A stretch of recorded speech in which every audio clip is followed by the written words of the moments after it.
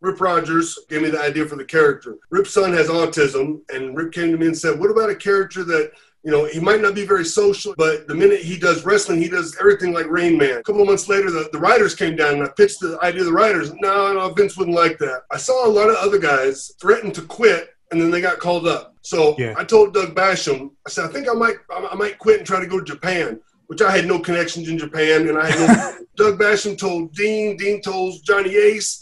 Next thing I know, I'm in a meeting with Vince McMahon. And Vince goes, I want to get back to character-based wrestling. And I said, well, what about this character? And I just like I told you guys, spilled it all out there. And he goes, great, we'll start on Monday.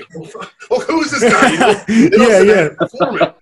So it was a lot of just impromptu stuff that I would watch kids react to wrestling. I would remember when I was a kid, when I got really excited when something would happen. What emotion is that? And just try to turn it up.